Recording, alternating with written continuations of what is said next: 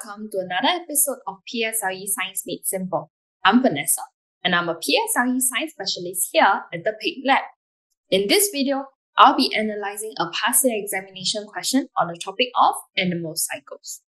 I've also prepared this question for you to download for free by clicking a link in the description box below.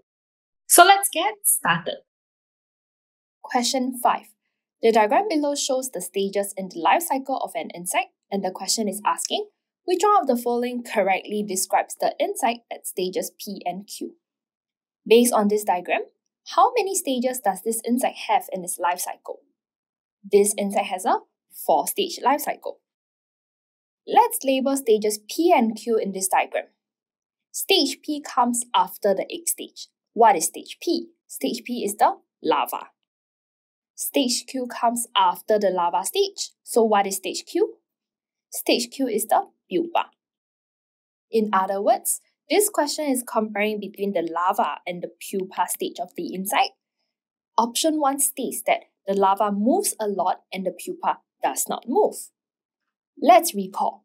Is the larva able to move from place to place? Yes. However, is the pupa able to move from place to place? No. Hence, is option 1 correct? Yes, option 1 is correct. Let's look at the next option. Option 2 states that the larva looks like the adult. Let's recall, for organisms with 4-stage life cycle, does the young of the organism resemble its adult? No. Why is it that the young of organisms with 4-stage life cycle do not resemble the adult? This is so as the larva changes its look in the pupa stage. The pupa is like a changing room such that if the organism has a pupa stage, the young will look different as compared to the adult. Hence, for organisms with 4-stage life cycle, both the larva and the pupa do not resemble its adult. Hence, option 2 is incorrect. Option 3 states that the larva does not moult and the pupa undergoes molting. Let's recall, what is molting? Molting is the process where insects shed their hard outer covering to grow bigger.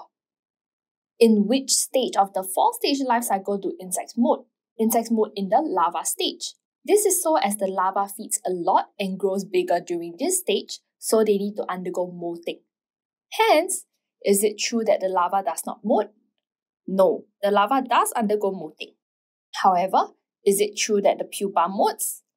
No, this is not true as the pupa does not molt. Last option states that the larva is able to fly. Let's recall, for insects that can fly, what must they develop to fly? These insects must develop wings. And in which stage of the life cycle do insects develop wings? The adult stage. Hence, is it true that the larva is able to fly? No. Hence, option 4 is incorrect as well. And the correct answer for this question should be option 1. Thank you for watching, and I hope you have enjoyed this video. If you found this video useful, do give us a thumbs up. If you'd like to check out more videos by us, do click on the links on the right hand side.